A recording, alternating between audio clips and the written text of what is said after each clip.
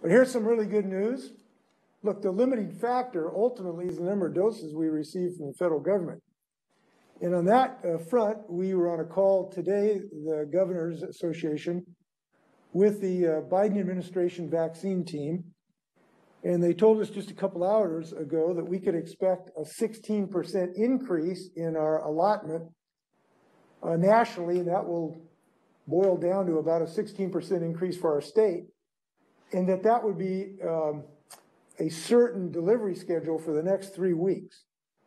So having a 16% increase is really great news.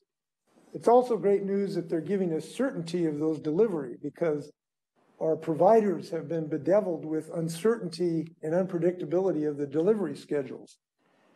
On top of that, they will also deliver to us the special syringes that are used to coax an additional dose out of every vial of the Pfizer product. So instead of having 5 doses of vial, we will have 6. So we have an additional 20% of the Pfizer product. The 16% increase will be a combination of the Moderna and Pfizer product.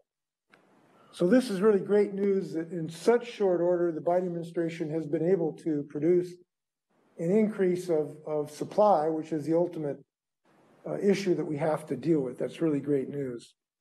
It's been about a week since I announced our new measures to accelerate our vaccine delivery system.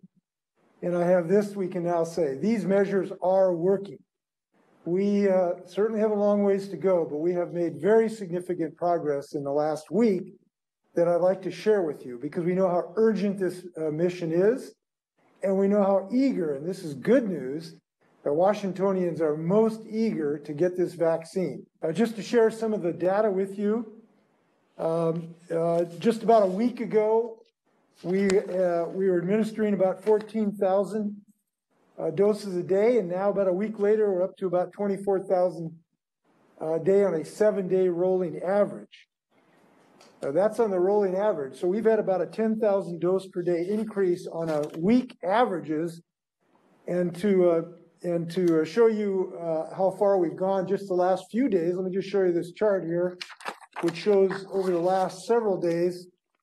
As of January 19th, we did 16,146 doses. This past Saturday, we did 36,478.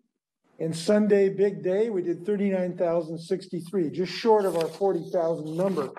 And as you know, it is our goal to build up capacity so we can do 45,000 vaccinations a day. It's very significant progress.